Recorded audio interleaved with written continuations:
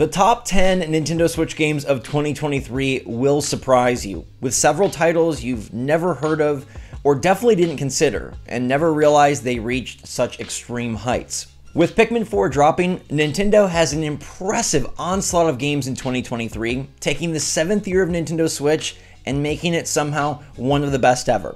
Good morning, Mario, and good morning, Switch fans. Let's roll right through into the top 10 Switch games of 2023. Pikmin is right in the middle, but number one, I'm sure you know, is The Legend of Zelda Tears of the Kingdom. What more needs to be said? This game claimed a 96 on Metacritic and is the highest reviewed Nintendo Switch game of the year.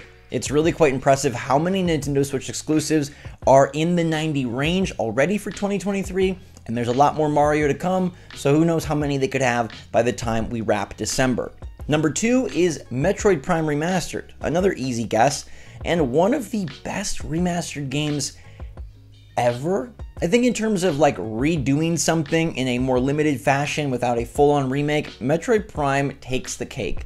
And it proves that the formula invented back on the GameCube still works insanely well on the Switch eons later. It makes us all so excited for Metroid Prime 4 because the graphics of Prime Remastered are already very impressive for Nintendo Switch, and you can only imagine what they'll be able to do with Metroid Prime 4 and quite possibly another new Nintendo Switch. It also super helps that Metroid Prime Remastered was stealth dropped instantly and released at the low price of $39.99 for a remastered title on the Switch from Nintendo. That's one heck of a steal, and it well earns its 94 Metacritic and its number 2 spot. Now, number 3 is interesting and shares the same 94 score as Metroid Prime Remastered, but I bet you couldn't guess it even if I gave you 10 tries. Go on, go for it. No, it's none of those. Number 3 is Jack Gene, which is an otome visual novel with rhythm elements. I'm gonna be honest, I don't think this game is for me. It's about a girl who quits theater and then joins a very prestigious drama school, and there's some singing and dancing that correlate to easy peasy rhythm segments. And frankly, despite getting such great reviews, this one just does not look like it fits for me, but I'm happy to see that something completely unique and something I couldn't have possibly guessed did reach a 94. Now we move from 94 down to number 4, which is a 90, and that's going to be Persona 4 Golden. Yep, Persona 5 Royal is on Nintendo Switch, but it's Persona 4 Golden that released this year and earned a 90 Metacritic, bringing back what some may say is the best Persona. I think everyone was waiting to get 4 Golden on the Switch even after 5 Royal, and now we're bringing even more Persona to the Switch, and it's pretty cool that while previously being very Sony focused, Nintendo is gobbling up Atlus's games and making this like the best portable way to play these obscenely long games with amazing style and battles. These JRPGs are nothing to scoff at, and this one is much more my speed, although you do need to have a lot of time because it will be a slow go through 80 to 100 hours of Persona 4 Golden. Number 5 is where we find Pikmin 4, receiving an 88 on Metacritic, which is really awesome and puts it in line with all the other Pikmins as a high 80s game that does not disappoint. Now, I've seen some people say that Pikmin 4 starts off slow, but most do praise that it eventually reaches challenging and manic pacing by the end of the adventure, packing nearly 3 times as much content as Pikmin 3, although making some strange steps backwards. True co-op is gone in favor of cursor-based co-op, and they removed the amazing multiplayer competitive mode from Pikmin 3. I freaking love that mode. I think it was the secret stealth best part of the last entry, and so it's odd that they have Dandori battles here, but they don't have Pikmin 3's competitive multiplayer. The bingo mode was brilliant, and they didn't need to do much except port it over to Pikmin 4 with new stages and new Pikmin. Oddly, they didn't. Otherwise, I think this game would have usurped either Persona 4 Golden or possibly even Jack Gene. Nonetheless, 88 is a great score, and sitting at number 5 just shows how strong the Nintendo Switch lineup is, given the praise that Pikmin 4 is receiving and giving the fun you're about to have now that the game is released. And number 6 will probably surprise you again.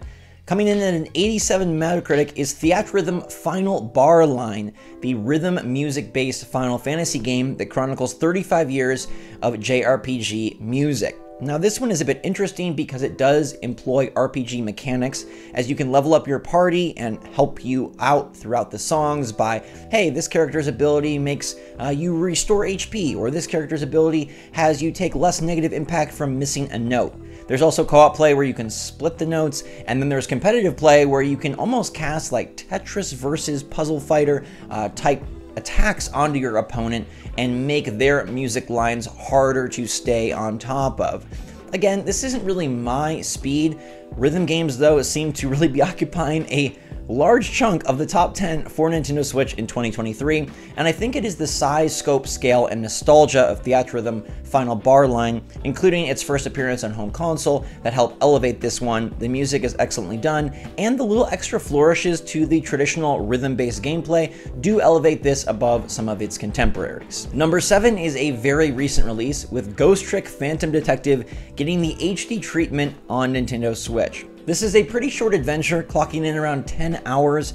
It's $30 though on Switch, which is awesome, and it does feature very snazzy HD graphics, remastering an awesome mystery title where you can possess creepy objects to save others from dying. Yep, it's a puzzle game where you move between possessed objects and try to sort of rewrite history with a 4-minute rewind timer, allowing you to save super cool characters before they bite the dust. Ghost Trick was beloved as a cult classic back on DS, and it's pretty cool to see it on Switch, and I do love that it comes in with a half-off price point. I think it's the quirky nature of Ghost Trick that helps it earn its 86 on Metacritic. It's taking a very unique style of gameplay, possession, and talking to the dead, and helping that to revitalize a puzzle format that might typically be more mundane in a story-based game. This is a 2D title with a whole lot of dialogue, yet it manages to be super interesting and super atmospheric thanks to the interactivity of the world and just the awesome, clever Rube Goldberg machine type puzzle effects that you'll find from stage to stage. Next up at number 8, we have a 2011 game.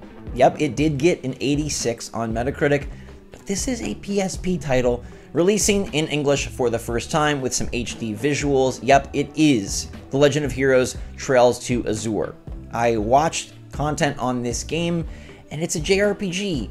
It looks antiquated, and it must be quality because it did get such great reviews, but again, not really my speed, though interesting to see such a wide range of variety in this year's top 10 so far. We've got games about gardens, we've got the greatest Zelda possibly ever with all sorts of creativity and creation, we've got Otome visual novels, we've got Ghost Trick, and now we have an old JRPG. That trend continues into number 9, Paranormasight, The Seven Mysteries of Honjo, receiving an 85 on Metacritic, and yep, being a visual novel, but with more gameplay. This one doesn't have rhythm minigames, instead has some very unique and kind of surreal ways of interacting with the world, sometimes requiring you to open up the settings menu or even provide outside knowledge to the characters to solve the mysteries and the curses of this game that is heavily inspired by the Famicom Detective Club series. I won't pretend to know a ton about Paranormasight, but it does seem like while the story telegraphs some of its twists,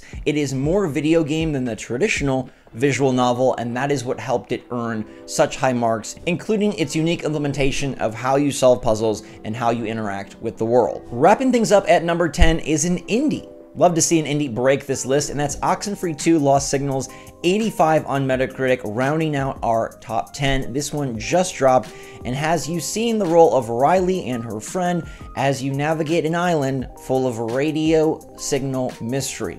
There's limited gameplay, although they have added some things from the first game, and I've seen very up and down, back and forth responses to whether or not you need Oxenfree 1 in your arsenal in order to enjoy Oxenfree 2. Some say, yeah, to get the most out of Oxenfree 2 and to really get what's going on and to understand the references, you need Oxenfree 1. And then some say it's standalone and provides its own interesting mystery. This game is very evocative, oozing mystery and theme and atmosphere as you navigate around the world with tiny people and great little dialogue, twists, and turns so they're able to move through while still keeping the story going. I appreciate the pacing. I appreciate some of the loading screen upgrades they've made where dialogue continues through loading screens. Nice little touch.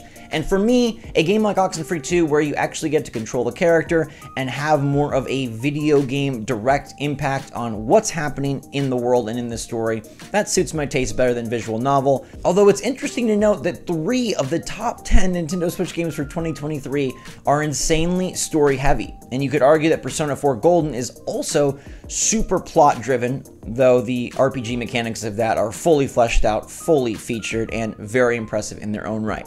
That's the top 10 of Nintendo Switch for 2023 so far. Let me know if you have any surprises on this list. Are there any games you're going to check out that maybe you skipped before or haven't even heard of? And do you think titles like Super Mario RPG, Super Mario Wonder, or maybe that creepy new WarioWare game can invade this top 10 and usurp some of the already existing titles? What's clear though is that even in year 7, 2023 is a very strong year for Nintendo Switch. The review scores show and prove that, and we're lucky to be living in this era.